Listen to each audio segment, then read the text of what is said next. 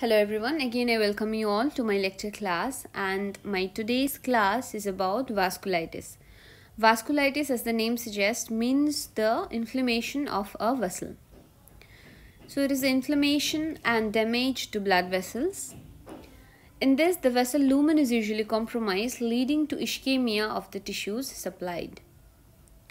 If we talk about etiology, the exact etiology is not yet defined, but it may be an interplay between the genetic predisposition, exposure to certain environmental factors, and the disturbance in the regulatory mechanisms associated with immune response to certain antigens.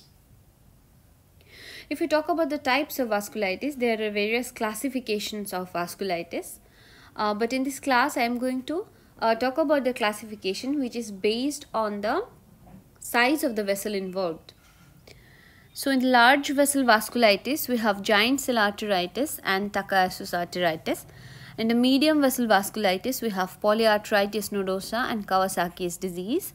In the small vessel vasculitis, we have vasculitis which are again subdivided depending on the presence of autoantibodies.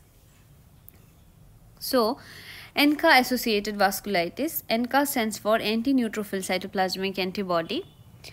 So this group of vasculitis includes microscopic polyangiitis, granulomatosis with polyangiitis, and eosinophilic granulomatosis with polyangiitis. Immune complex associated small vessel vasculitis. This group consists of IgA vasculitis, HSP stands for Henoch-Schönlein purpura, cryoglobulinemic vasculitis, and anti-glomerular basement membrane antibody associated vasculitis. Variable vessel vasculitis includes Behçet's disease and Cogan's syndrome.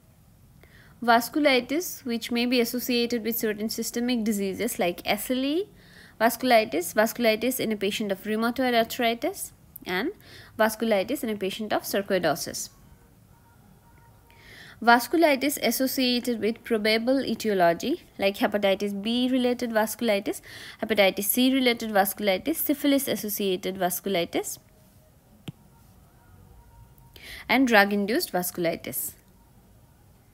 Single organ vasculitis, as the name suggests, it means a specific organ is involved in this type of vasculitis. For example, cutaneous leukocytoclastic angiitis or cutaneous arteritis involves the vessels of only the skin. Primary central nervous system vasculitis, in which the vessels of only the CNS is involved, or isolated aortitis. Okay, now coming to the giant cell arteritis or temporal arteritis. It is a large vessel vasculitis. Sometimes it may affect medium-sized vessel also. Specifically, it affects the branches of carotid artery, particularly the temporal artery. Exclusively, it is seen in females and above 50 years of age. If we talk about the pathology, there is pen arteritis with inflammatory mononuclear cell infiltrates, and there is proliferation of the intima and fragmentation of the internal elastic lamina of the vessel wall. Coming to the clinical features, the patient may present with systemic symptoms like fever, fatigue, malaise, anorexia, headache, weight loss, sweating, arthralgia, polymyalgia rheumatica. I am coming to it later. Signs like raised temperature, pallor, tenderness in the scalp, claudication of jaw, tongue, and arm, and ischemic optic neuropathy or sudden onset blindness. So these are very typical features of temporal arteritis. That means in involvement of temporal artery, these specific features will be present, like scalp tenderness, jaw pain, or claudication in the tongue or arm, and blindness, sudden onset blindness. Patient may present with stroke, scalp or tongue infarction, or aortic aneurysm. Now, how do we diagnose such case? Diagnosis is mainly from clinical features. From the typical presentation of a female above 50 years of age, you can think of temporal arteritis. Laboratory investigations we can do, and we may find anemia or elevated erythrocyte sedimentation rate. The specific diagnosis can be made from a biopsy of the temporal artery. MRI or CT scan can also be done. If we talk about the treatment of choice is corticosteroids, that is prednisone or methylprednisolone, 40 to 60 milligram per day for 1 month, which to be followed by a gradual tapering.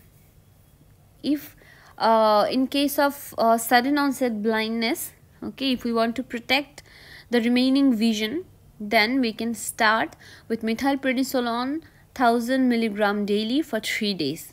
Okay, as a pulse therapy, we can give methylprednisolone. Weekly methotrexate can also be given.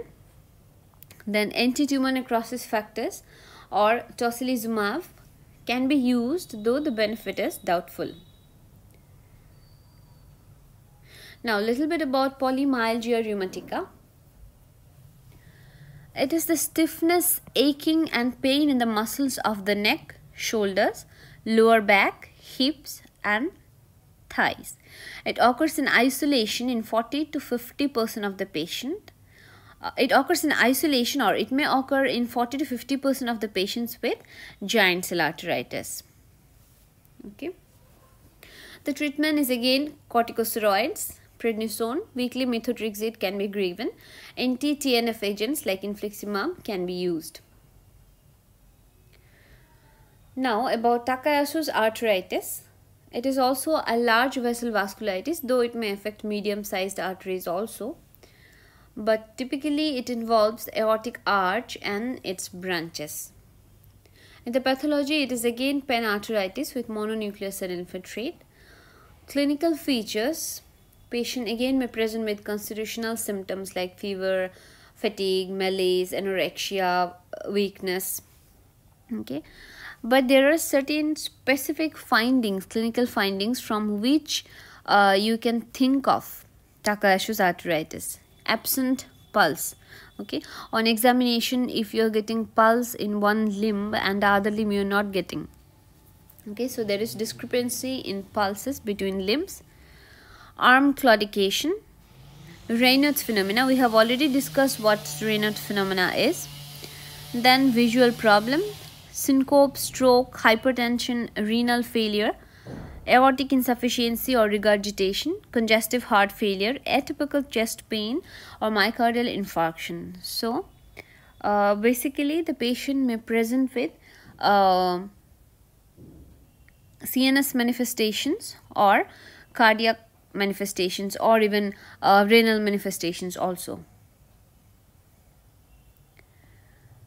Diagnosis is made from, of course, from the clinical features and from the supportive investigations. In the laboratory investigations, there will be again elevated erythrocyte sedimentation rate.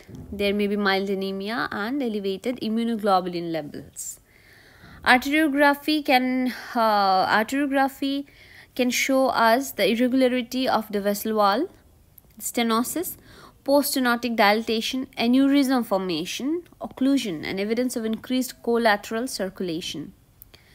In the histopathological examination, again there will be vessel wall inflammation, granuloma formation, and giant cells involving the media and adventitia of the vessel wall. Again, if we talk about the treatment, it will be corticosteroids. Prednisone per day elevates the symptom. Surgical and or arterioplastic approach might be needed. Weekly methotrexate can be given, and anti-TNF therapies have been encouraging in these cases. Thank you.